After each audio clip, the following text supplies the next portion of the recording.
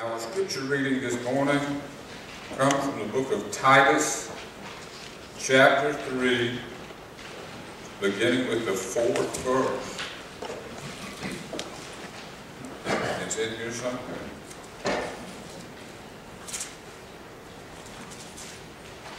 It's only the front and back of one page. Let's see. But when the kindness and love of God our Savior appeared, He saved us, not because of righteous things we had done, but because of His mercy. He saved us through the washing of rebirth and renewal by the Holy Spirit, whom He poured out on us generously through Jesus Christ our Savior, so that, having been justified by His grace, we might become heirs, having the hope of eternal life. This is a trustworthy saying, and I want you to stress these things, so that those who have trusted in God may be careful to devote themselves to doing what is good. These things are excellent and profitable for everyone. This is the word of the Lord. Thanks be to God. Back in the bad old days, when I was still working in law enforcement, I used to run the radar a lot. I was assigned traffic a good portion of the 17 years I was in that business. One day I was sitting on the side of the road, watching for speeders, as one does when running the radar, and along comes this car, and the radar said 22 miles an hour. Grant you, it was a 55-mile-an-hour zone. Well, it occurred to me, that going way too slow was just as dangerous as going way too fast. So I decided I would pull this person over and find out what was going on there. As I walked up to the car, I saw that there were 5, actually 6, but 5 sweet little old ladies, 2 in the front, 3 in the back, all of them pale as ghosts. The driver, on the other hand, was animated, and she was also confused. As I walked up, she broke down the window and said, "Officer, I don't understand. I was doing the speed limit." And I said, "Ma'am, you weren't speeding, but going too slow was just as dangerous as going too fast. You were going way beneath the speed limit." She said, "Below the speed limit? I was not. I was going exactly the speed limit, 22 miles an hour. That's when it hit me. We were on Highway 22. So I told her, "No, ma'am, that's not the speed limit. That's the highway number. The speed limit is 55.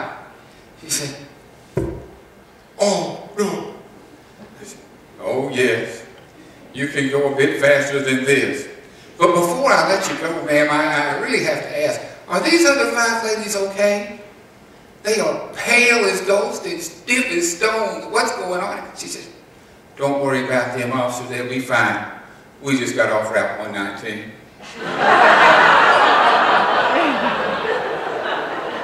Oh, how I wish I had seen her on Route 119. But hope springs eternal, that's what they say. Last year, it occurred to me, in the middle of the Advent season, that I had never preached a series of sermons based on the Advent candles: hope, peace, joy, and love. Well, I'm not going to this year either, it seems. So you see, I'll be on vacation the 2nd Sunday in Advent, and then there's a cantata the 3rd Sunday in Advent, so maybe next year. That's hope, you see. All hope is built on something. My hope that I will preach a series of sermons on the 4 Advent candles is based on 2 things. 1, that Advent will come again.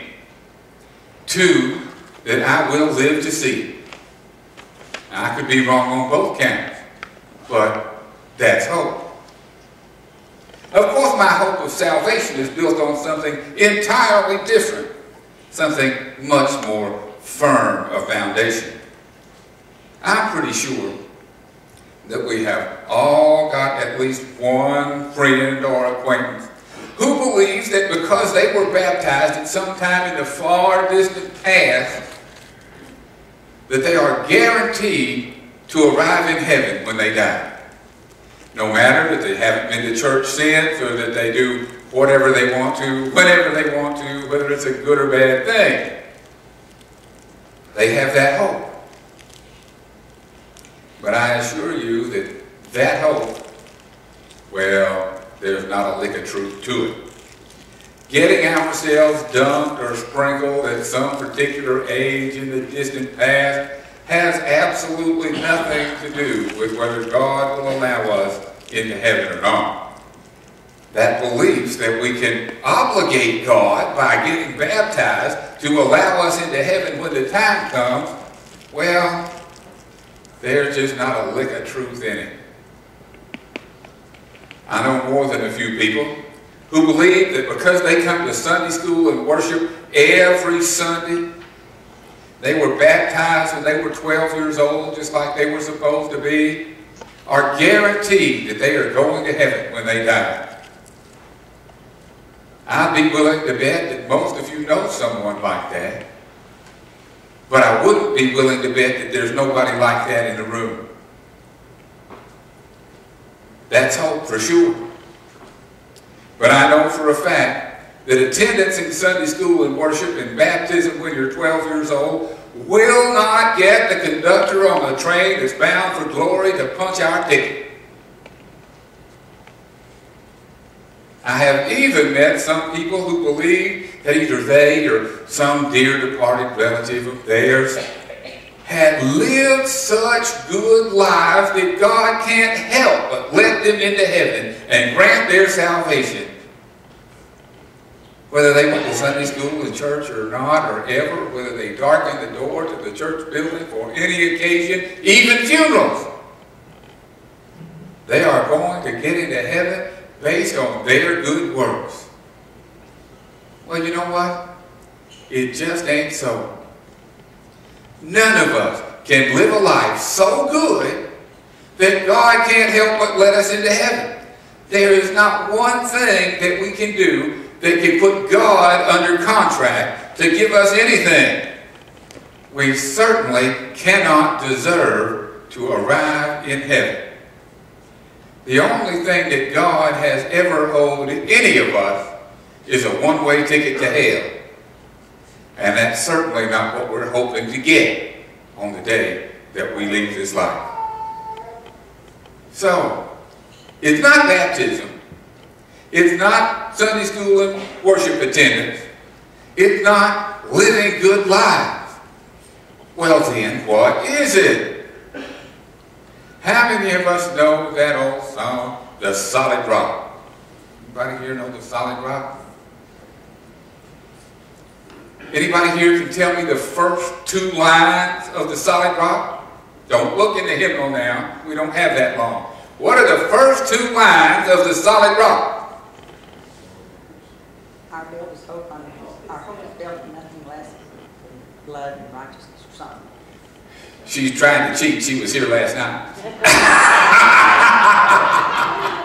Anybody can help me out here? Boy, I tell you what, we're going to have to start. What? My hope is built on nothing less than Jesus Christ and righteousness. Almost. We had the same mistake last night. My hope is built on nothing less than Jesus' blood and righteousness. My hope is built on nothing less than Jesus' blood and righteousness. I'm supposed to get an amen here. Than Jesus' blood and righteousness. Amen. I hope our hope is not built on anything other than Jesus' blood and righteousness. Because that's when we fail so desperately. The words we just read from Scripture are the inspiring words for that song. Listen to verse 5 again. Paul said, He saved us not because of righteous things that we had done, but because of His mercy. Our hope of our salvation is not built on anything we have done or can do. We just can't be that good. We can want to, We can try hard to be, but we are not going to be that good day in and day out all the time. I've probably said this before, but I'll say it again. I got an old preacher friend who swears that on one day in his life, he only sinned 3 times. He had a bad fever, laid in the bed unconscious most of the day. That's the only way we can manage not to sin, to be knocked out. Well, how did Jesus become our Savior? He became our Savior by being the righteous one, the Son of God, who died on the cross when his blood was poured out, as Peter said, once for all. We celebrate every Sunday morning, every time disciples gather together, we celebrate at the Lord's table. We remember that Jesus' body was broken and his blood was shed on the cross for us and for our salvation. And that's the gospel. That sacrifice that Jesus made for us releases us. Now, it releases us. It sets us free from all of the eternal consequences of our sins. It doesn't set us free from the temporal consequences. We do something wrong to one another, the court will fix that. There are earthly consequences, temporal consequences. There are everlasting consequences too. But Jesus has taken that burden away. We do not have to pay any longer the eternal consequences of our sin. That's mercy.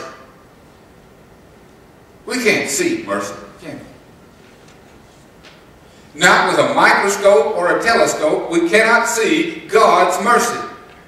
We can't hear it or smell it or taste it. We can't experience it in any way. We cannot prove it with chemical tests. We cannot prove it with mathematical equations. We cannot see it, prove it at all. And if someone comes up to us and says, well, I'll be a Christian if you can prove something to me. We can. That's the reason they set it up that way. They didn't want to believe anyhow. Since we can't see it, experience, or prove it, that's why we call it hope. We hope. For all that we read and know, for all that God has revealed to us, since we cannot experience it or prove it, we hope that it is true. You know, Jesus' sacrifice doesn't just set us free from the everlasting consequences of our sins. There's more to that. Paul went on to say, I want you to stress these things. Jesus' righteousness and mercy, so that those who have trusted in God may be careful to devote themselves to doing what is good.